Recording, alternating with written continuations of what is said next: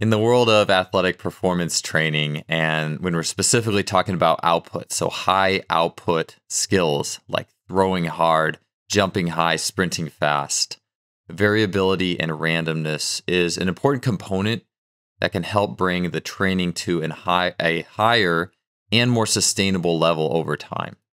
And so why is this? Well, to start, I'll have a little bit of a story or an anecdote, if you will, and that's in the world of track and field, especially in high school and sometimes in college as well, especially like on the lower divisions. So Division III, where athletes are more inclined to play multiple sports.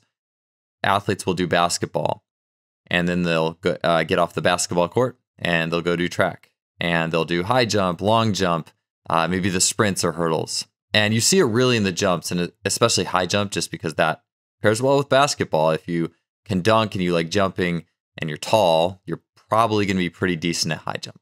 And so what is oftentimes seen, not just that I've seen, but other coaches as well, I've even seen and spoke with athletes whose high jump careers were revitalized because they got back to playing basketball. But what happens a lot of times is that athlete will get into track season and start jumping, and just right off the bat, they're jumping really well, really high. But the more they do the exact same thing over and over and over again, which, so high jump, for example, it's the exact same approach, exact same type of jump, exact same stresses on the joints. Relatively speaking, you might do like a scissor jump or a flop and some somewhat different jumps. But compared to basketball, where you're doing all sorts of different cuts and accelerations, all sorts of different jumps with different ground contact times and different vectors, you have just this massive variability in basketball and very little in track. Anyways, after a few weeks of going from big variability to little, you start to see athletes will oftentimes plateau quickly in high jump. I've seen back in Division III, there was an athlete who literally like rolled off of the basketball court after his season was done, went and won, or at least was top 3. I think eventually he did win it after I left that Division III to go be a strength coach on the D1 level, but basically wins high jump indoors in March, and then doesn't jump any higher once he starts specializing in high jump outdoors. And this kind of thing happens quite often. And I found that in working with high jumpers in that same environment, that those basketball players, if you would actually let them go play or do open gyms once or twice a week throughout track season, they actually retain their spring really, really well. So variability, I want to talk about why it's important, which I guess I just did, because it helps having a little bit more of a diversity in how joints are loaded is really good for the nervous system, not saying, hey, you have just bashed this one singular skill and impact pattern over and over and over again. And when the nervous system sees that the brain and body is really hammering that skill or that pathway, it'll shut things down out of safety. I mean, in high jump especially, where you're coming in on this angle and just putting everything into this semi-rigid plant leg that does have to yield, but it's coming down with a lot of force, projecting your body upwards. There's rotation involved. So there's a lot of stress impact. And if you do that over and over, the exact same thing, eventually the nervous system's going to get sick of the fact that you're loading your joints the exact same way. And you're not going to jump as high. It's one day you're going to walk up to the high jump mat and you're just going to feel so flat. And then guess what? Go play basketball for a week or two and you're going to get it back. So that's an example of how that works and how that can be infused into training. And I'll follow that example up with a research study that it's funny because it's like, well, go look it up at this link. It's actually not at the link. The only place I can tell you that I've seen this study is one in Easy Strength by Dan John and Pavel Tsetselin, where they reference it.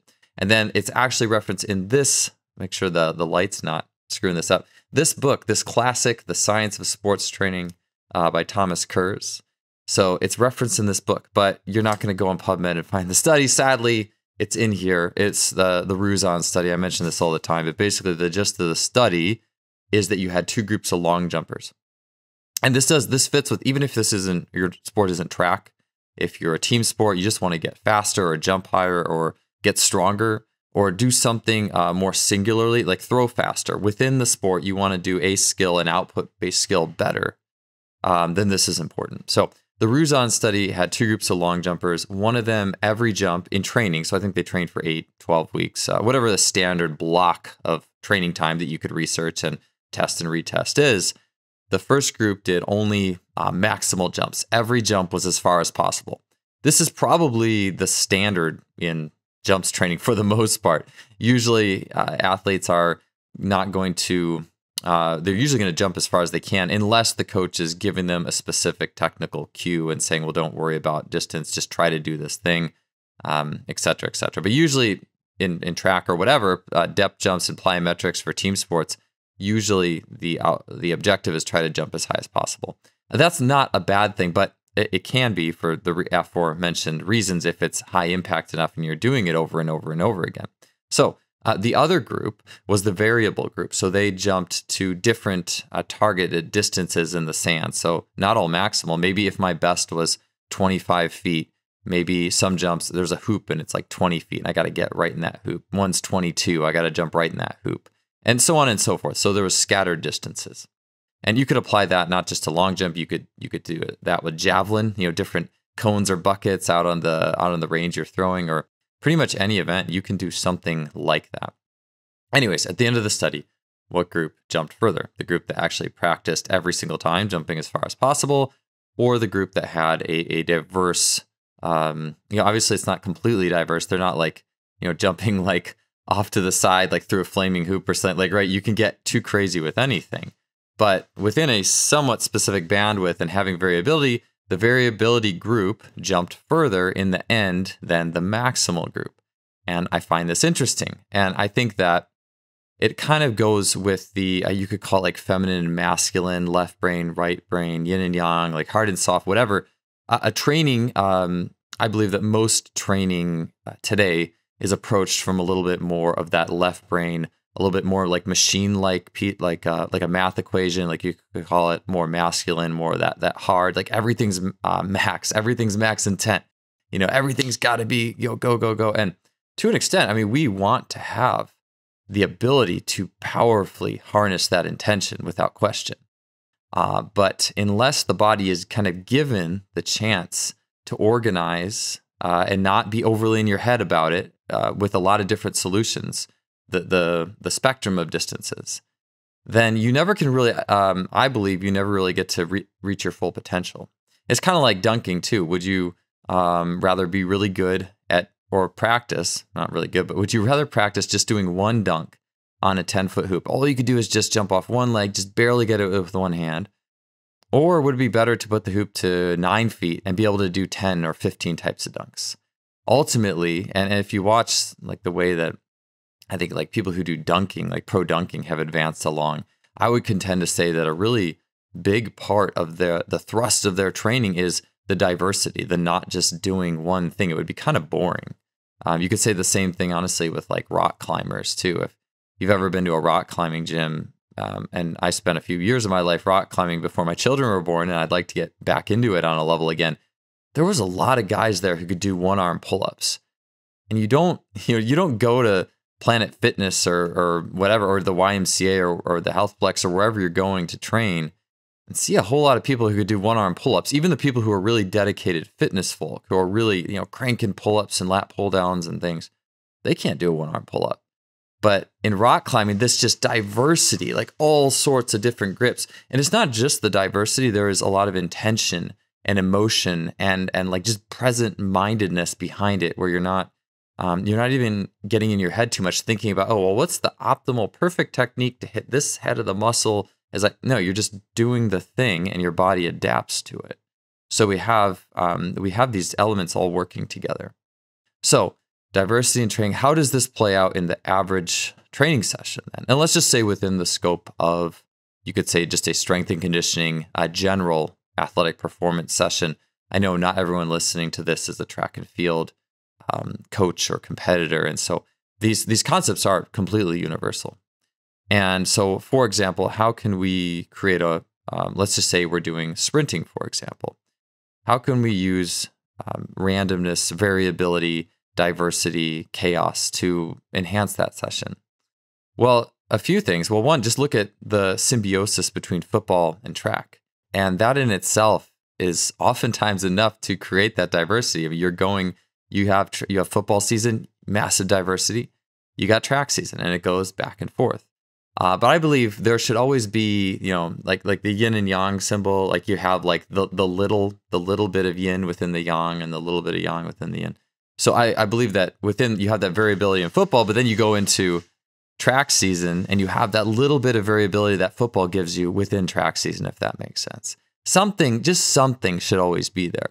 Again, if we train, we need to have a structured enough level of training that sends us towards the goal. So the epitome of this could be like, if you're familiar with the Bondarchuk training system in throws, they do the exact same workout every single day, the exact same amount of throws, lifts, even the same weight on the bar. They don't even add weight week to week as far as the standard version of that training goes, as I'm aware of.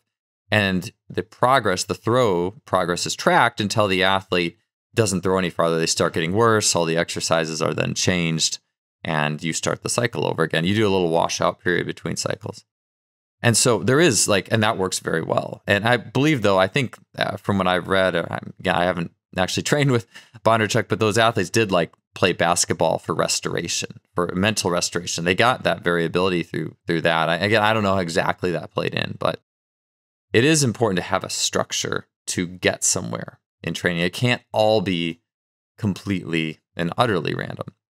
However, there's just a spectrum of it. So anyways, let's just talk about sprinting, some ways that you could infuse that within a sprint training session. You could warm up with, let's just say, their mini hurdles is very common, like 4 to 6 inch hurdles. I'm sprinting over them. And maybe I'll do that before a max velocity training session. I'm going to run 10 meter flies, 30 meter flies. Well, you could have those mini hurdles at random and odd spacings. So instead of every hurdle being, let's say, 2 meters apart, maybe a few are at 1.7. You have a few at 2. You have a few at 2.2. The athlete kind of has to figure it out. They're solving a problem actively instead of running over those hurdles and thinking, okay, coach said I should do this. Coach said I should do this. And again, it's not bad to have an awareness of the coach wants me to really fit with this level of my technique. I'm not saying that that's something that coaches shouldn't do, but what I am saying is a lot of times the conscious mind doesn't care about that. And when we solve problems through a series of constraints, the athlete can start to figure things out themselves. And sometimes it can actually help to, a little bit of variability can actually help to solidify things that an athlete is working on technically. Anyways, so you could have a slightly variable, slightly random set of mini hurdles. And then you could go from the randomness into the more the more singular sprinting skill. And then you could even cool down with randomness. You could do a set of bounding to cool down, like endurance bounding, which might be common in sprinting at the tail end after I did my sprints. Maybe I'll do a few sets of 50-yard bounds. And then even those could have a randomness element to it. I could put some cones at different distances, and the athlete then gets to resolve a problem, reopen up those levels. You could even playing a game on a low level game, you could kind of have randomness at the end and a little bit of that in there. So jumps training, very similar. I could start, if I'm doing a jumps training session, let's say it's a bounding session.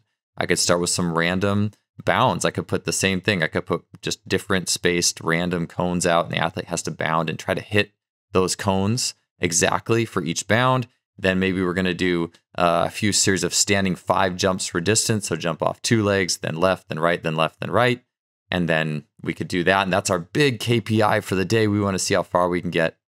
And we use the randomness to warm up, though. You could do the same thing in the weight room. If an athlete's going to be doing a lift, you could warm up. I mean, you could even do it as the main session if you liked, if you wanted it to be a less intense session from a neurological perspective. But from a warm-up, you could say on each rep, and I've seen Michael Zweifel do this, Tyler Yerby, and they're really into the motor learning side of things with that. And I've seen them on each rep or at the top of each rep give a tempo before the athlete goes and does it. So maybe I'm doing a hex bar deadlift. At the top of the rep, the coach could call 303. So now I have to go down 3 seconds, up 3 seconds. Get to the top, the coach could say 222, down 2 seconds, hold 2 seconds, a centimeter off the ground, up 2 seconds. And then I could use that as the warm-up before I actually get into my work sets, just to make things reactive.